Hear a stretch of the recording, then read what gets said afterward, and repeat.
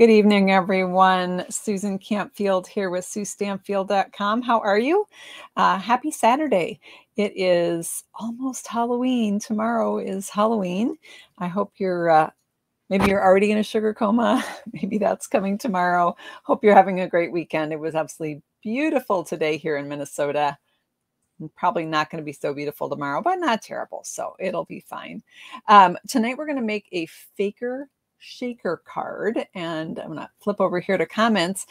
So again, Susan Campfield with Suestampfield.com. If you're watching me on my YouTube channel, drop me a message. Same on Facebook, either in my Sue Stampfield Facebook group or on my Susan Campfield Independent Demonstrator Facebook page. Hello, everyone. So we got a fun card tonight. This one is another action card.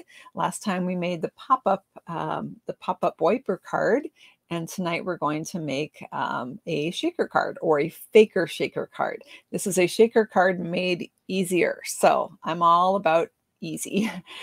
So we're going to use the beautiful Peaceful Cabin stamp set, and let's go ahead and get started. I'm going to flip over here to my desktop, and here we go. Let's go ahead and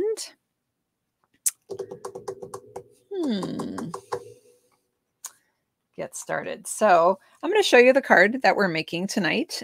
So this is the card that we're making. I also have another option that I've started that is almost done. And so this card, when you shake it, you get all this fun snow falling down. And so there is some confetti in here. And then on the inside, right now I just have may you enjoy the peace of this beautiful season. So we're going to go ahead and make this card. I think you'll be surprised how quick and easy this is. And let's go. Beautiful day in British Columbia. Awesome. Yes. Our days are numbered here. I'm sure there too. You guys are going to be facing some cold weather. So I'm going to start with the actual shaker portion, and I'm going to walk you through how to do that. So in our catalog, our annual catalog, we have some clear envelopes or translucent, transparent envelopes. Let me grab that. I want to show them to you because they are a little hard to see because they are clear envelopes. And because they're clear, they are kind of invisible. Can you see them? They're right there, right behind the vanilla and white envelopes. Just make out the shadow of them. And they are called the clear envelopes. You get 50 in a pack for $6. So very reasonable price. And then I have a piece of the beautiful... Let me grab the package here. It's the Peaceful Place paper. I have used a lot of this. I'm getting down. I had 2 packs. Well, I had more than that. I'm getting down to the bare nubbin here. But the one that I'm using for this card, and I've done one with another card too, and I have a couple other samples to show you here after we make our card. So hang around for that. But this one has the trees embossed in silver, and this paper is made, you might wonder why those are upside down. It's made to be cut in half and then cut into card bases. So you can get 6 card bases out of this 12 by 12 sheet. Obviously, I'm cutting that down. So let's go over the measurements here. This piece is a 5 1/4 by 4. And we're going to take this clear envelope, and I'm going to slide my designer paper that's 4 by 5 1/4 into this clear envelope. Now the envelope is bigger than the paper, as it should be because it's made for a regular card. So I'm going to slide my paper, I'm going to butt it all the way to the edge here and push it all the way to the bottom, which is going to leave me a little bit of excess envelope there. And we're going to take care of that. So I'm going to peel off. Oh, no, I'm not. Stop. This is where, like, I should have a big Post-it note right now where I say, stop. Before I seal this up, what do I need to add to my envelope to make my shaker card? I need to add something to shake, right? So I am adding, oh, Patricia, you just got this paper. This paper was on back order for a long time, and it's back in stock. And there are so many patterns in this pack that would be beautiful with this card. These are the subtle shimmer sequins right here, and they are part of the suite. And so I'm going to take some of those. These things are trying to fall over here on my side. Sorry. I'm going to take I don't know, a chunk of these, and sprinkle them in. Now you can add more or less. It's really up to you.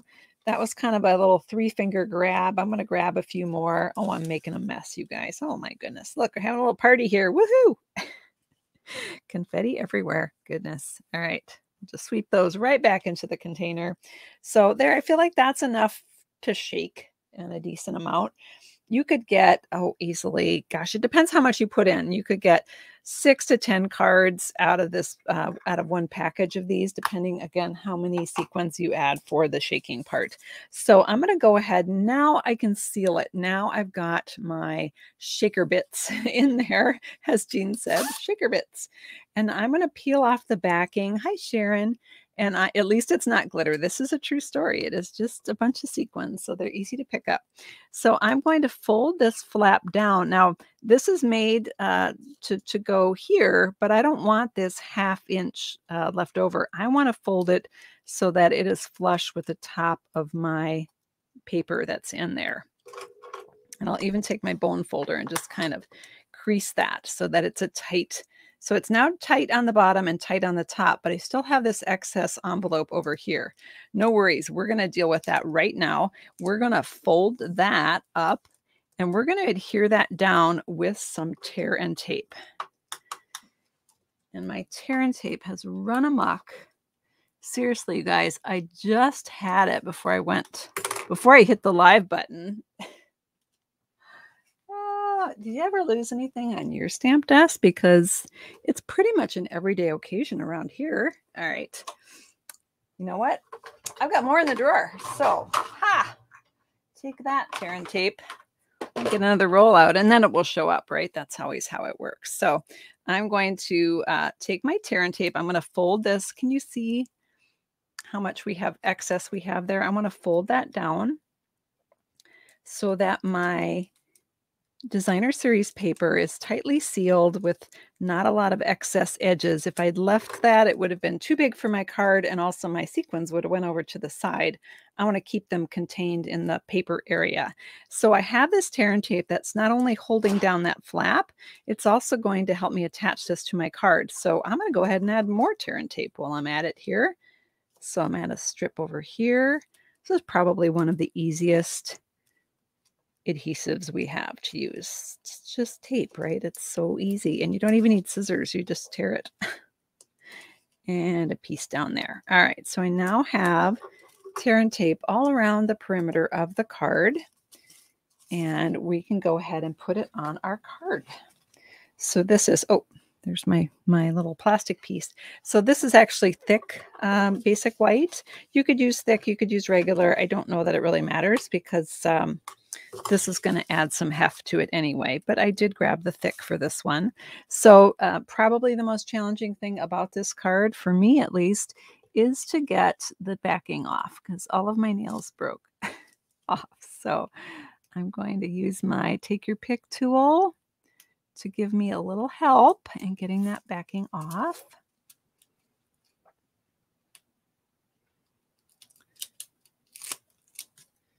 All right, one more here.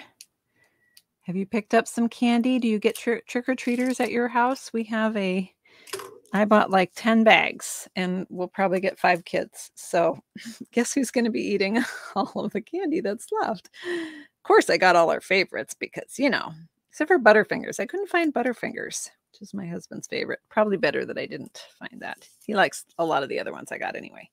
All right, so there we have our shaker is attached to our card. Seriously, you guys, that could be a gorgeous Christmas card right there. I mean, you wouldn't have to do anything else. It's beautiful, right? But we are going to do something else. We're going to do a little stamping. So I have here a piece of cardstock that is basic white, and it's 3x4. And I'm going to take my cabin from this set, and I'm going to grab the basic gray ink pad. Take a quick peek here at the stamp set we're using. So this is the Peaceful Cabin. What I like about this is this fine art detailing, and there's shading in there. I don't know if you can see how gorgeous that is. No coloring required.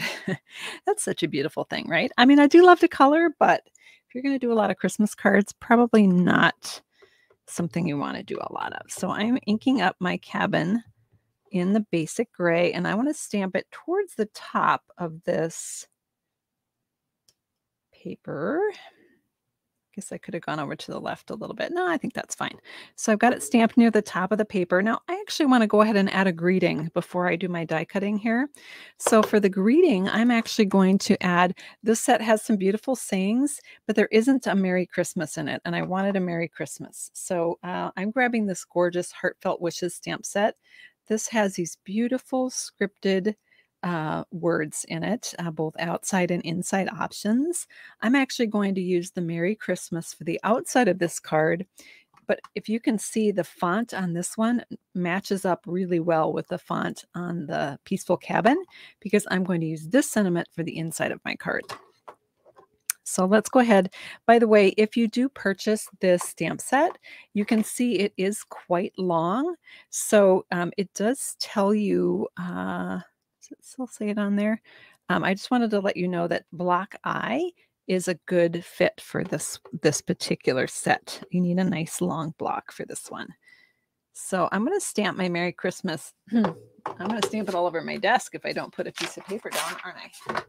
We don't really want to do that. All right. No messy desks today. All right, let's put our grid paper down. Now I'm going to stamp it across the bottom. I want to get it pretty low. There we go. So I've got my Merry Christmas there for my cabin. And let's close up our ink pad. Well, oh yeah, I already closed it. All right, we'll open it up again.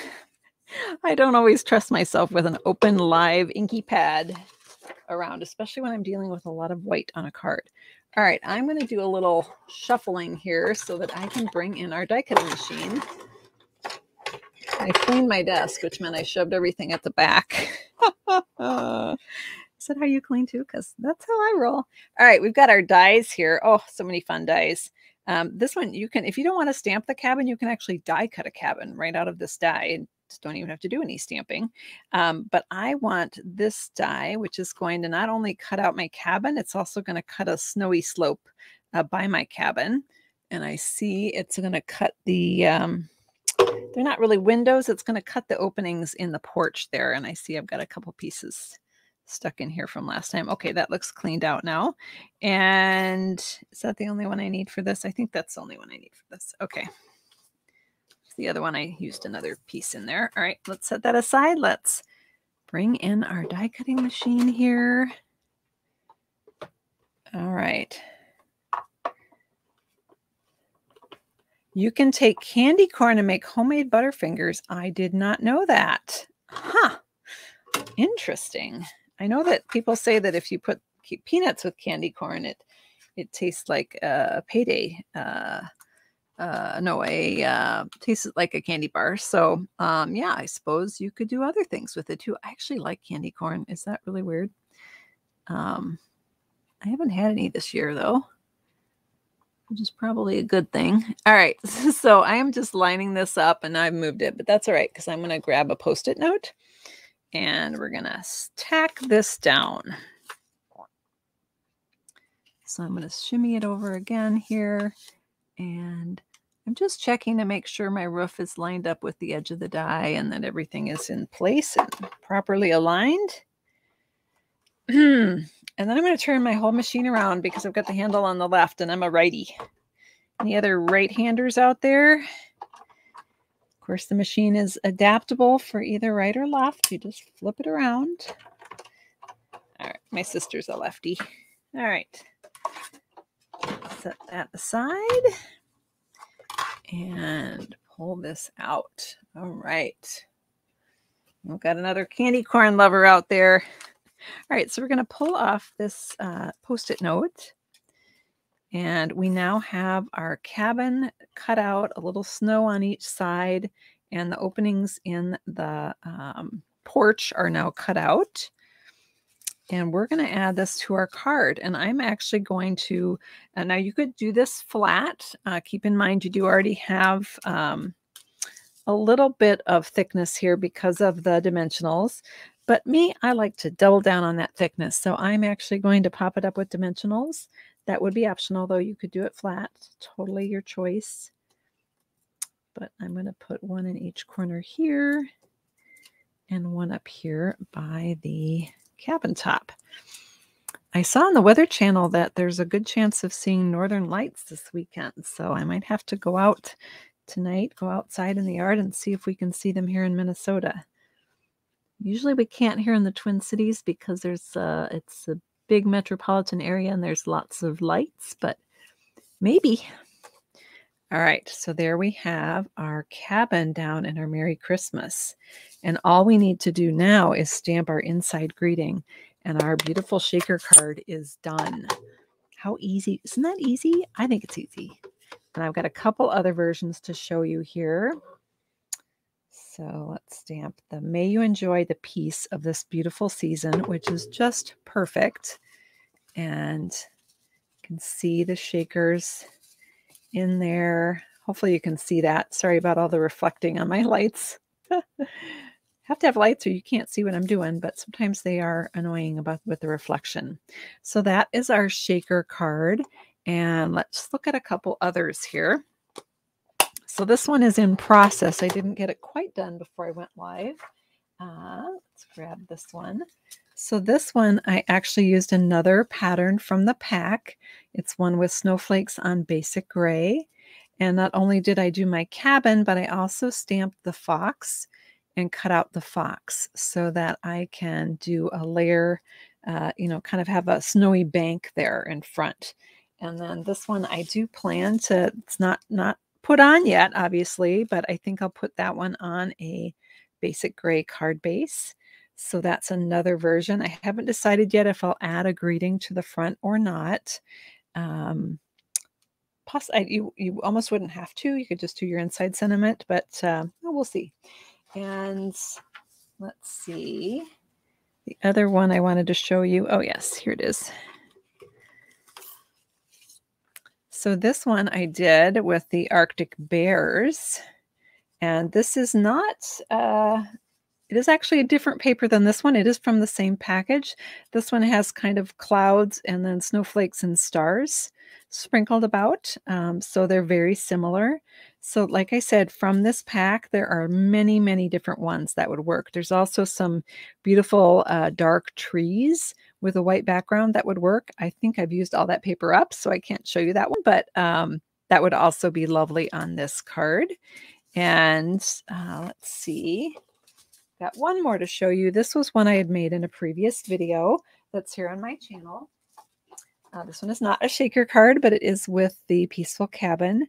And this one is a gift card holder.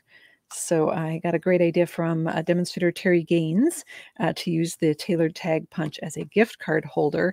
And it just perfectly holds a gift card. So so that's a different version. Now you certainly could make this one a gift card holder as well. So that is our shaker card for this evening's video. Thank you so much for being here with me. I'm going to just flip my camera around.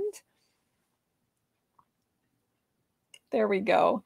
Thanks so much, everyone. Have a wonderful Halloween, and we'll see you next Tuesday for the next Facebook and YouTube video. Have a great weekend. If you're not currently following my YouTube channel, hit the subscribe button, turn on the notification bell so you know when I go live next time. Take care, everyone. Have a great night. Bye-bye.